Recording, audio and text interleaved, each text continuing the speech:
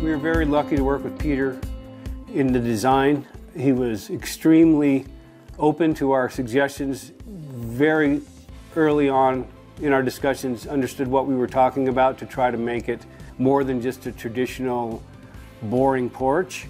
He was extremely helpful in getting the permitting done, knowing what we could do within the parameters of the city codes for the historical district that we are in. And it was very much of a pleasure to work with him. The existing porch had just a set of about 6-foot steps that went down to a pad going to the backyard. We wanted to build steps that you could use to sit on if you wanted to by the grass. That's why we wrapped the stairs all the way around the side of the house, just to integrate the porch more with the landscape. By making the stairs as big as they are to wrap around the side of the house too, it just kind of feels, everything kind of flows back up to the porch from the yard.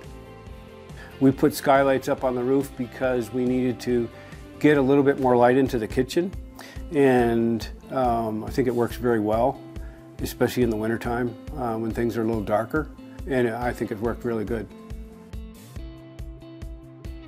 Very lucky to get Jesse Brown in Highlight Construction and his carpenters, who were very professional, did a first-class job. It was very much of a pleasure to work with them, and they did the best they could under some very trying weather circumstances.